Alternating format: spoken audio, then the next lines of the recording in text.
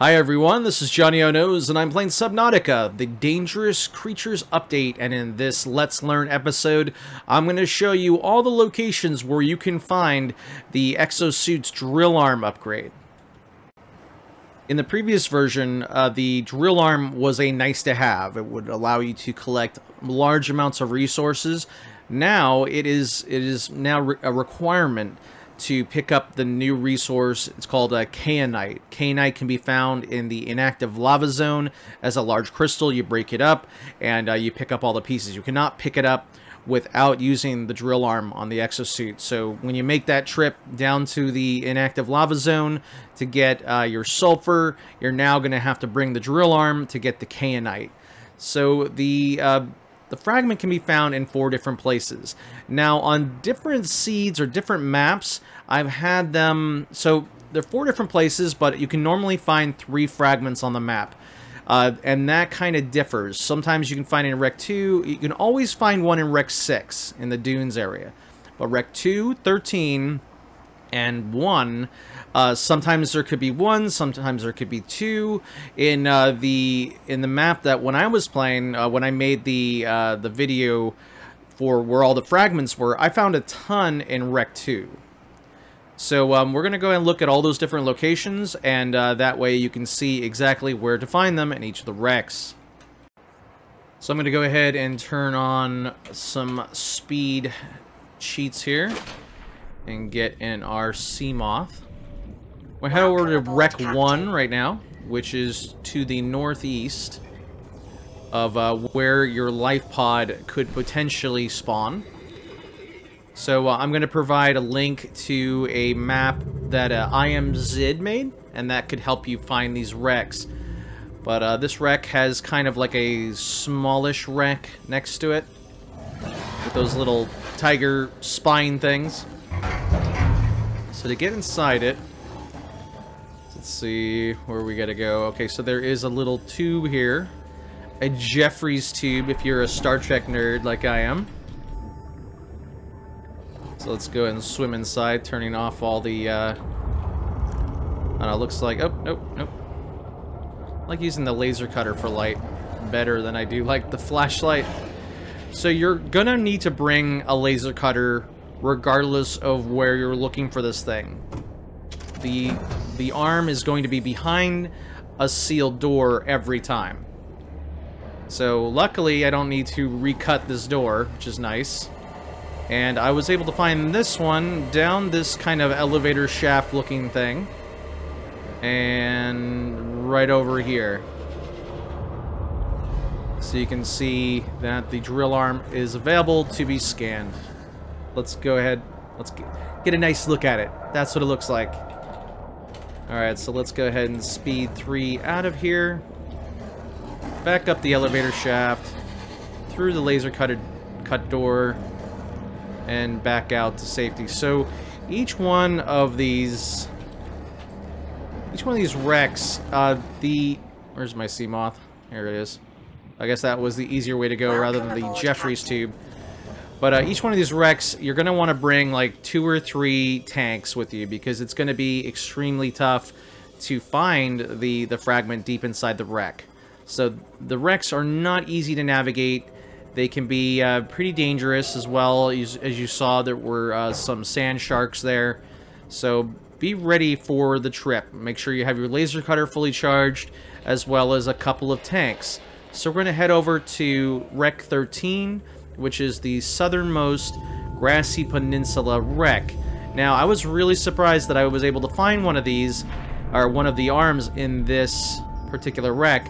I did not find one in this seed, though.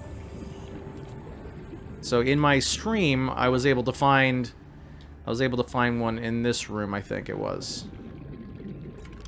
Let me, yeah, here's the laser cutter with the light. So you can see the bioreactor fragments, but no arm in this one. So sometimes you'll find one in here, and sometimes you won't. So you're going to have to either suck it up and go to the dunes, where all the Reapers lie, or head over to Rec 13, 1 or 2. So that was Rex 1 and 13. Let's head over to 2, where when I did that video, I found a ton of them. But ever since that video and all the comments after that, it seems like you only find 1 in here. But 2 seems to have an arm pretty reliably. So if you can find this really large, this really large wreck, it looks kind of like a C. This is definitely the one to look for. Let's go look for the entrance here. I think it's in a hole on the side. There it is. All right, let's turn the speed off so I don't make myself sick. All right, let's swim inside. All right, kind of navigate through. You're gonna have to go underneath this little thing, and then there's like a Jeffries tube right in the corner over here somewhere. Let's see if I can find it again. If you've watched my streams, you know that my sense of direction is pretty terrible. So there we go. Here's the Jeffries tube. That's the dead end.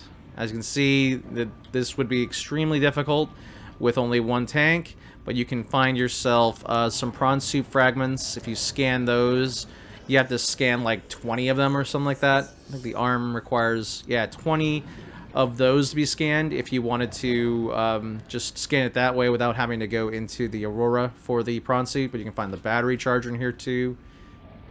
Also the sea moth. So you're going to be coming here anyways. So let's see, where is this? Where's my beacon?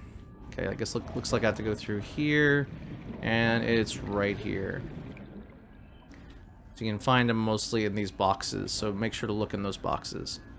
Alright, let's go ahead and turn speed on again and get out of here.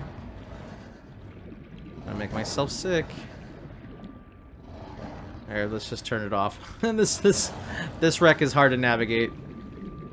Where was that Jeffries tube? Is this it? This is it.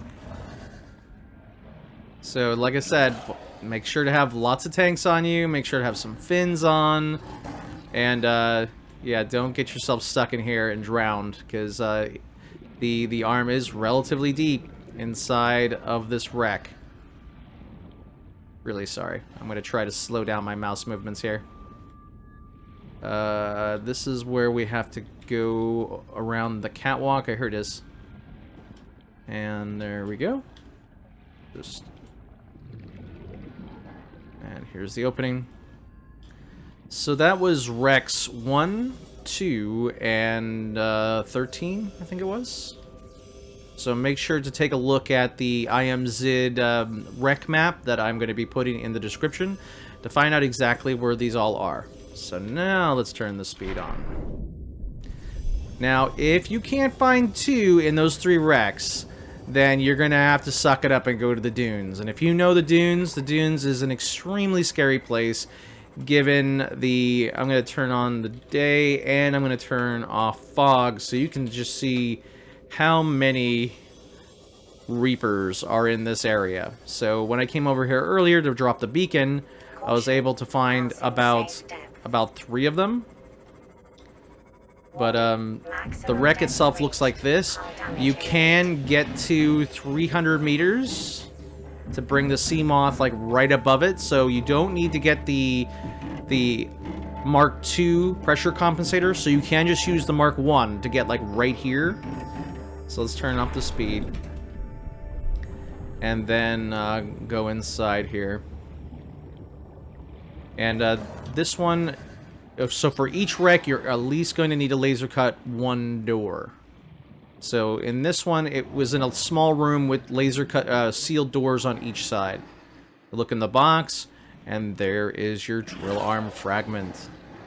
Alright folks, so this is Johnnyonoes playing Subnautica, the Dangerous Creatures update. If you have any further questions about Subnautica or any of the other games that I support, please go ahead and leave a question in the comments below. Thanks so much folks, see y'all in the next episode.